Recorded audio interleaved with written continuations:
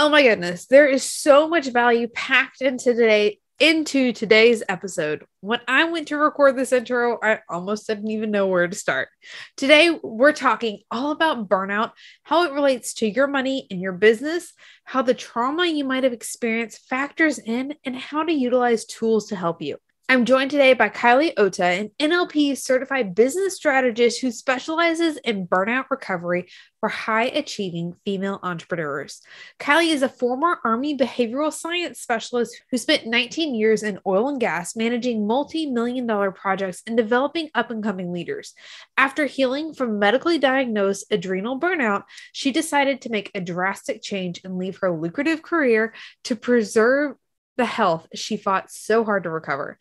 Kylie has adapted her work as a health coach and marketing operations specialist to create the Burnout Archetype Quiz that helps entrepreneurs discover their business personality type and create a life and business that works for them. So let's do this.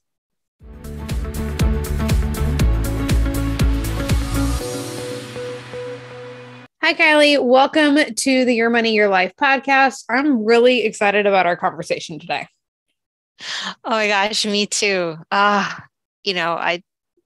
just having so much fun being inside of your academy and learning so much about finances. Not that I didn't know about finances before, but just having you as a sounding board to one talk about finances in a safe space and then be that sounding board for me when I feel like the stress of entrepreneurship and I'm like, like I just love that your energy is very calming for me and really helped me get out of my headspace and spinning out about all the things, and you helped to really ground me and really bring me back to the center of like, why are we doing this? Like, why the finances are so important. Not that it's the driving force of my business, but it's really like the foundation for everything that I'm doing. So I appreciate you. Thank you. Oh, thank you. And I love having you in the academy. I'm pretty excited about this because I just redid how we're going to do guest interviews for all the listeners. This is going to be fun. And you're the first person I get to ask this question to. So what was one of your favorite memories growing up around money? It could be a trip, it could be a present you received, activity, something, but a favorite memory growing up about money. Yeah, favorite Disneyland. I'm still a Disney freak till this day. Like I'm a Disney fanatic till this day.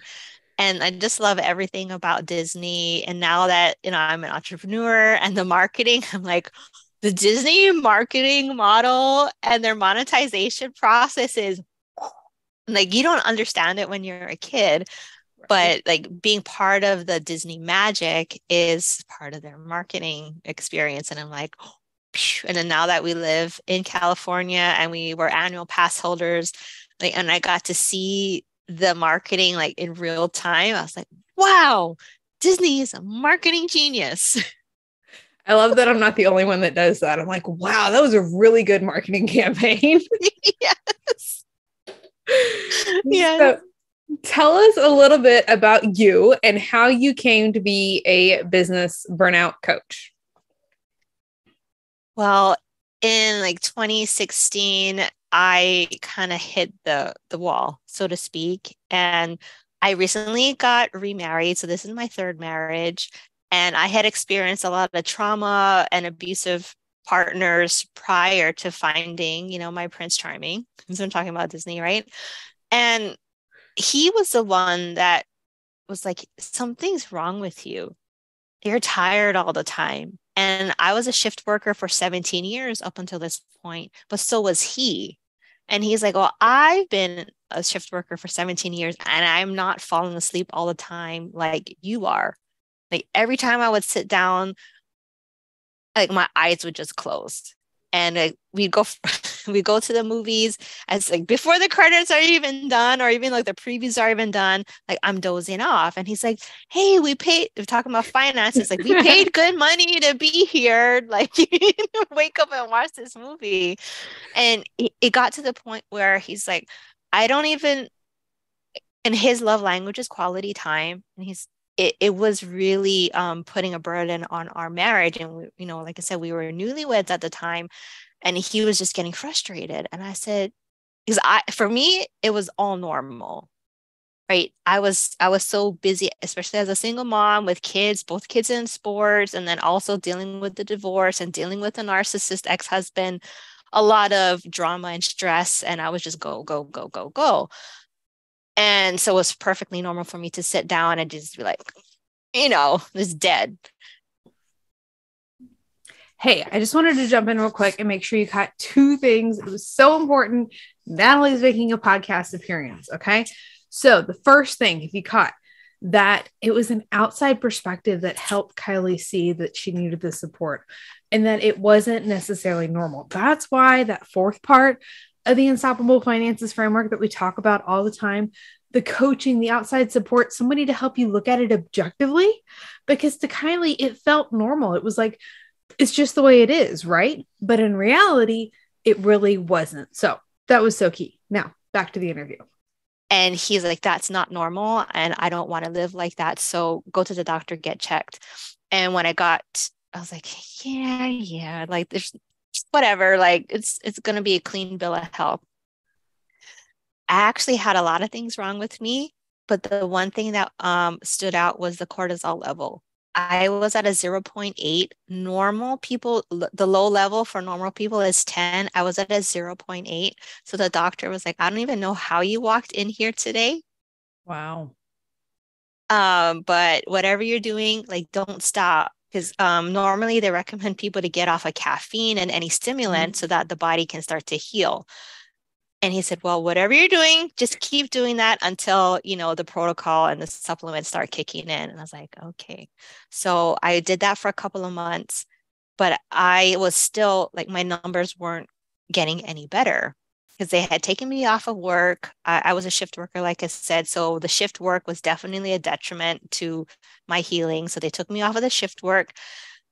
And they're like, well, you're still not getting better. I had replaced going to work with doing all the busy work around my house. Right? All the honey-do list that I couldn't get to because I was so busy at work. I'm like, oh, now I have time. So I was filling up my schedule with those things.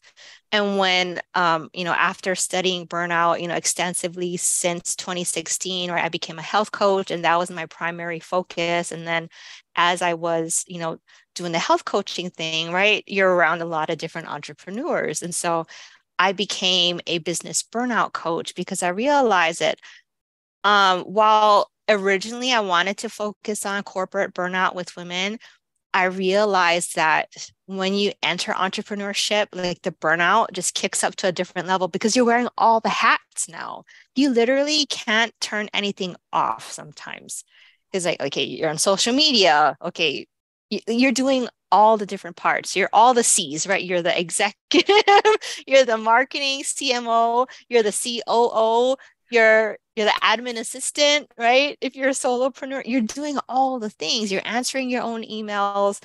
And I realized that while corporate women do have like their own challenges around burnout, it's a lot easier because the responsibilities are spread out through the corporation. But when like entrepreneurship is like a whole different animal, and I decided to focus on helping women in entrepreneurship to heal and recover from burnout. This episode is brought to you by Money Masters Inner Circle Academy. Ready to fall in love with your money? Then I'd love to help you inside Money Masters Inner Circle Academy. The Academy is the 12-month guided experience that blends this step-by-step strategy with the mindset work, the power up you need to finally ditch financial stress and struggle in your personal and business finances. Money doesn't have to be a struggle. You can systematically generate prosperity, create that impact, and make priceless memories with your family that you want to without having to constantly watch the bank account or overwhelm or the burnout of having to work 80-hour plus work weeks, living off of beans and rice, or telling your kids no forever. You're going to have more confidence, more fun, and more profitability using less of your precious time as you step into unstoppable finances and your unstoppable life. In honor of Valentine's Day and the spirit of love, if you enroll by the 20th of 2023, so February 20th, 2023, I'm going to give you a bonus of 1 month of unstoppable support. What that means is you get me in your pocket via Voxer to help you navigate as you dive into things. The hardest thing to do is getting started, and now I'll be right alongside with you every step of the way. To check it out and enroll, simply visit aimeecerka.com/academy, and I'll see you on the inside. Now back to the episode. And I created the Burnout Archetypes, which I am a personality quiz junkie. I'm a nerd, like Myers-Briggs, DISC, all of them, communication styles, like all of them. I've studied them, like not only in corporate, but when I found out about them from corporate, and rewind the tape a little bit more, right out of high school, I enlisted in the Army, and I was a behavioral science specialist, so a mental health specialist, because I was so fascinated about psychology and how the brain works. And so I am a personality quiz junkie. I decided to create my own quiz because I realized that people in entrepreneurship, a lot of the quizzes that were built that I learned about in corporate were really built for people in corporate, and the burnout archetypes that I built is really for people in entrepreneurship, because we're running our own businesses. We're doing all the marketing ourselves. And so if you do happen to take the quiz, what you'll see is that the answer that you get at the end of the quiz is really geared towards entrepreneurs, because, like I said, burnout and entrepreneurship is like a whole different animal. I think the corporate women experienced a lot of that during COVID, when we had, like they were working from home and they had to really, like, there was no delineation between work and life. Like there was no work-life balance, essentially, right? Because they were running their corporate office from their home, which is what we as entrepreneurs do all day, every day, all the time, right? So, that's how I became the business burnout coach, because I took the stuff that I learned from being a health coach, and like understanding how cortisol works in the body and how your body responds to stress and all of that. And I applied it to entrepreneurship and everything that I had been doing as a project manager, because I was a project manager in corporate, running multi-million-dollar projects. And then I took that and I applied that to entrepreneurship, and I was helping entrepreneurs, specifically women in entrepreneurship, run their businesses as a project manager. And, seeing that the burnout issues and the struggle is really real for burnout with women. And one of the things that I'm hoping that you're picking up here is that Kylie's journey along the way helped her to be where she is now. So if she hadn't gone through all the struggles that she had in the past, she wouldn't have the success and the authority and everything that she has now. So many times I see that we let our past mistakes hold us back, and it's almost like that we're ashamed of them. But I'm the same way. The past experiences and the past quote mistakes that we've made in the past led me to the path where I'm at now, so that I can help you step into unstoppable. And I love how clearly it's laid out in Kylie's story. So I wanted to make sure that you were picking up on that. And if you are someone who's done things in the past, or feel like you've tried everything, or you're hopping around, or you keep pivoting, just know that all of those steps along the way are leading you to where you're supposed to be, and feel peace in that, and that you're knowing that you're on the journey and you're doing the right thing. All right, let's go back to Kylie. Someone was asking me, well, you work primarily with men in corporate. Why are you working with females now? It's because burnout is different for men and women. I'll just say it. We as women, we have way more responsibilities than men. Sometimes I know there are some outliers who may be listening to this podcast, but I know as women, we take on a lot, right? So we run our own businesses, but we also are the mom, the chef, the chauffeur, the housekeeper. We wear not only all of the business hats, but we also wear all of the homemaking hats as well. So just, just burnout in females and entrepreneurship, I just felt like that was such a melting pot of all the things that one I struggled with and things that I really want to help women with in their businesses. So thank you. You're welcome. I love that. And I love how your steps and your along the way just kind of like built, it's almost like this laid the perfect path for you that like so that you are here where you are now. We're going to talk about the burnout archetypes, but I have to say, like for those listening, we're going to give the link here in a little bit for you to go check it out. And of course it's in the show notes and all of that. But you should go like try this, because I honestly was a little skeptical, like in the middle of taking this. And I was like, I don't know like how this is going to actually like show me my burnout archetype. But it was totally spot on. So it was a lot of fun, like to take there at the end, because I was like, I don't know. And then totally blew me away, nailed it completely. So what are the burnout archetypes and how can people use it when it comes to managing their finances? Yeah, so there are 4 major archetypes. There's the powerhouse, the popular archetype, the philanthropist, and the perfectionist. You notice I love alliteration. So I just pick P words that kind of fit the description. Okay. I totally love that because I love a good alliteration too. So actually the archetypes actually fit over this grid that I call the time wheel.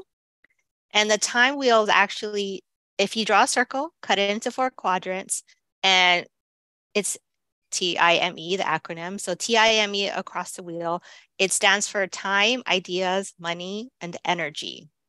So the powerhouse archetype is really motivated by money and success, and that's what's her driver. So those and the things at the time wheel are really the drivers behind each archetype. So she's driven by money and success, and that's why she's burnt out, because she's always going after the next, if she's in corporate, she's looking for that next, certificate to put on her wall. If she's in entrepreneurship, she's really looking for that next level of success. Like if she's at 6 figures, okay, well, my next milestone is 7 figures, right? She's always reaching for that next star. And she probably likes a lot of, like, she had the chart with all the gold stars, and she loves accomplishments. And that's how she, really assesses success in her life. But that's also the on the shadow side of that, that's what makes her burnt out, is because she's always wanting more. And not that it's wrong to want more, but not to the detriment of yourself, which is what happened to me when I was in corporate. I was like, let me do all the things so that I can move up this corporate ladder and get out of the shift working world into, a more steady, like office job. And I just worked myself almost into a grave. Thank God I saw the doctor when I saw him. Right. So that's the powerhouse archetype. Now, the thing that stood out to me about the powerhouse, and when I'm thinking about the unstoppable finances framework and the objections, and maybe we'll call them pitfalls that I hear, if you're a powerhouse, you're probably thinking, I just need to hit the next goal. I just need to hit that next accomplishment, and then we'll be set. Right? Sound familiar?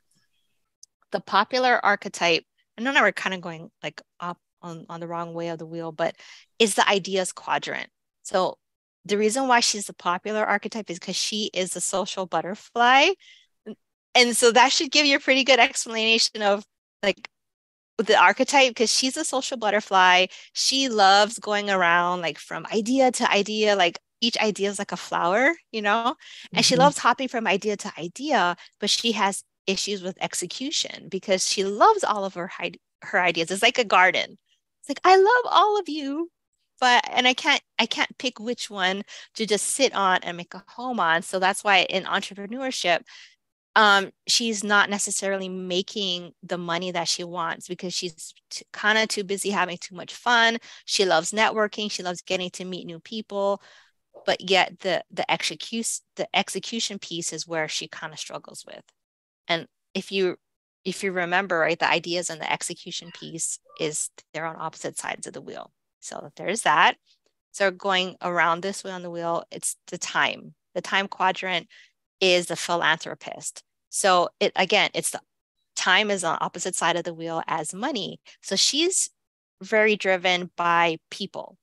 And how I came up with the time and how it relates to relationships is if you look at your calendar, when you're writing appointments in your calendar, they are most likely with people, right? So time, like the way that I was looking at it was time is, if you have issues with time, your calendar is probably full of other people's problems. So it's not that you have issues with time management, you have issues with decoupling from other people's problems or energies. And because you have such a supportive energy, people naturally gravitate to you. So you're probably a very good coach. People love talking to you, probably, that's how I was like growing up. That's why I went into mental health when I joined the military, was because I was like, all of my friends were coming to me for boyfriend problems. I had guy friends coming with girlfriend problems. I'm like, oh. And then when I took a AP Psych class, I was like, wait, people get paid to do this? Like just to talk to people all day? I was like, this is nuts. So I went into mental health because I love talking to people. But what I realized, and my husband will attest to this, he's like, how can you be like a time management coach if like you're not really good with your time? And for me, I realized my time management issues or because I had a hard time decoupling from conversations. Like say a conversation, like someone needed me and we're on the phone and we're just talking. I'm like, oh, I really need to decouple from this conversation, but let me get closure first before I just leave this person hanging high and dry. So these are the people that do a lot of free coaching and they want to help, people. And they're like, well, I'm more concerned about helping people. Like I want to have impact. I'm not necessarily concerned with the income. So these people kind of tend to struggle with the income and the finances. And then the last archetype is the perfectionist. So they fall in the E quadrant, which is a double E because it's energy and execution. So, and there's also another E in that quadrant in the sub parts of the quadrant, which is environment. So, right, the perfectionist, they like to have everything a certain way and they're very analytical. So when they make decisions, a lot of times they go around and around in a circle and they have issues um, with doing something and releasing something what I call into the wild, right? They have issues releasing their ideas and their offers out into the wild because it's not good enough. Like everything that they do is not good enough. So they keep going around and around in this circle. And I call it the churn and burn, where it's like, oh, I want to do this, but yet it's not ready yet. And they keep putting it on the table and then taking it off, putting it on the table and taking it off. So this entrepreneur, she has right the perfectionistic type. And if she has a team, the perfectionist in her, like she'll have her team redo things because it's not perfect. So like she's wasting a lot of time, money, and energy on perfecting everything when, she could use the 80-20 rule and just get it out there, even though it's not perfect. But because she has been judged in the past for being less than perfect, she probably has a perfectionistic parent or a judgmental parent. And so putting herself out there at less than 100% really it really messes with her. And it's not that she's not confident, but she deals with a lot of imposter syndrome where she always feels like she's not good enough. So she'll never put herself out there 100%. And so therefore she's not making the kinds of money that she could because she's really good at pretty much everything that she does, but yet she's leaving money on the table because she's just not putting herself out there enough because until it's perfect. So if you're aligned or you have the perfectionist archetype as one of your archetypes, the thing that's coming to mind for me in your finances that might be showing up, this would be that perfectionist. Maybe you're going all or nothing in like so many different ways. This can be all or nothing on the income side. And that was kind of what Kylie was talking about. And so that would be the offensive side, but you can also do the same thing in your defense. You're putting off the finances and the budgeting portion, or getting control of the impulse spending, or going all or nothing and doing the no spend challenges because you have to be that all in. Now, I'm kind of seeing that on the powerhouse as well. And I think we talk about this later in the interview, but powerhouse, perfectionist, when I took the quiz, those are like my two. But those are the things to be aware of if the perfectionist archetype is coming up for you. Now, there was so much goodness, so many nuggets inside this interview. When I went to edit this, I couldn't cut out everything. It was so important. So we're actually splitting this interview into part 2. So make sure you're subscribed so that you can hear the rest of the interview with Kylie. It's so golden. We're kicking off the next part with talking about trauma and the trauma from your past and how that affects your archetype and your finances. And you're going to want to hear it. So that's it for now. We'll see you soon on the Your Money, Your Life podcast. Thank you so much for listening to the Your Money, Your Life podcast. Wondering what's next? When you're ready, there are different levels of support that you can use on the path to creating unstoppable finances and your unstoppable life. After all, your finances are unique and your support should be too. Ultimately, we'll create a customized plan to ditch financial struggle for good that works for you, your goals, your priorities, your life. Go to workwithaimee.com to get started with one of our most popular programs, or you can book a Q&A call with me and we'll figure out what your next step should be.